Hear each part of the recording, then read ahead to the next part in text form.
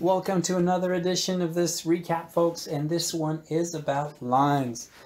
We traded Tesla, and people ask, what do you mean with lines? And I'll show you a few good lines that we have. Look, this is the daily chart. The daily chart, obviously this is a bottom, a line that will probably match this. We have other lines. This is a top where sellers start overtaking the buyers. So basically this one, if you carry on this line, it will meet at another point where you know it will become support. This one also, and so on. You know, these are lines in your chart that you can draw as we go. It doesn't have to be the daily. I'm showing you the daily here. It doesn't have to be the daily. Sometimes the higher the previous day, the lower the previous day will become lines, because you know that the sellers will overtake the buyers, and eventually it's going to drop. And the opposite is also true. When the buyers overtake the sellers, it's going to turn around. And eventually you'll get something that looks like this. Here, I'll show you the lines. You know, you get a million lines in your chart, and this is not what I want to show you. This is more what I want to show you here. I have a line, and I'll show you a little later. I have a line in the 609 80-ish, and for the purpose, I'm very close now to 610. Why is this? And I'll show you. In December, the line appeared to be there. Why? Because we got to a top right here. Eventually that line became support right there, right? So here it got rejected.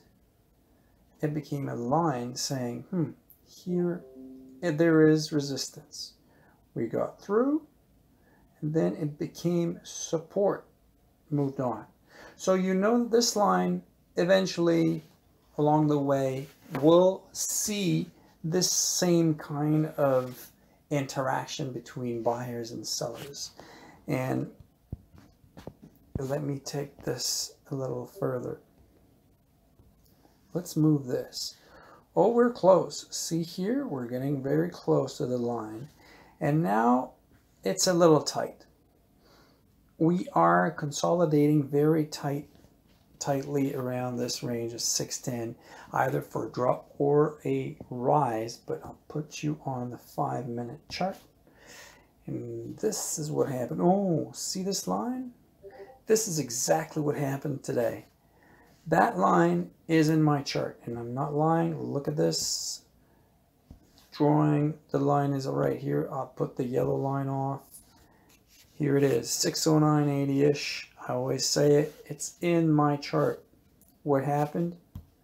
When we saw the open, market was dropping, and we reached the line directly. This is where we alerted. Precisely there, because we knew it was going to bounce. So we decided to alert here the 630.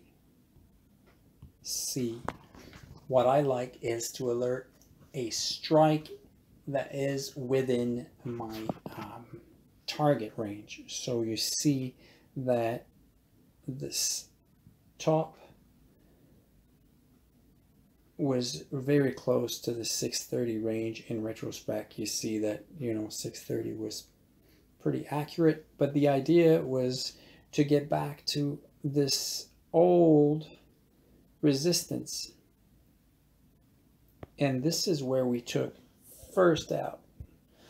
630C was paid $630 per contract, and we exited here. First exit was out 79% for 1130, and we managed to get a 100%. So I took half out of what was left at 100% for 1263.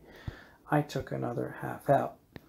So I think we were very close to that line. So basically now it's free trade. We took out most of our money. What we have left is just runners that can only make us have a better trade yet. So all I'm saying in this is when you put lines in your chart, you know that this, let me get rid of all this here.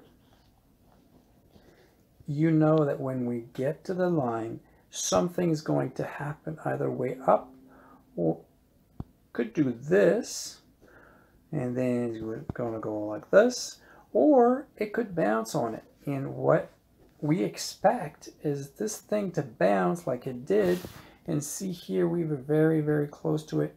We could have stopped on this line, which is, you know, very close to the line there.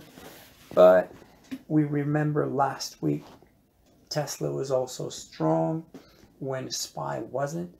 So expect the same thing now. SPY was strong today. We had a little pullback at the gate and then to the line, and it took off for a nice Monday 100% plus play. So I hope you guys managed to play it. But this is a fine example of using lines like this along the way, so you know now that, you know, this top is resistance, could be used as a line. This one here, 63.39, something's going to happen. If it's tomorrow, it's going to go like this, or eventually if it comes down to a higher spot, it may stop at this line. So use this.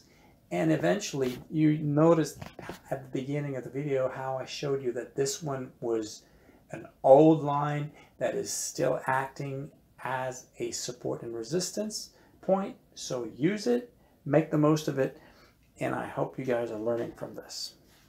See you folks. Nice to have you with us.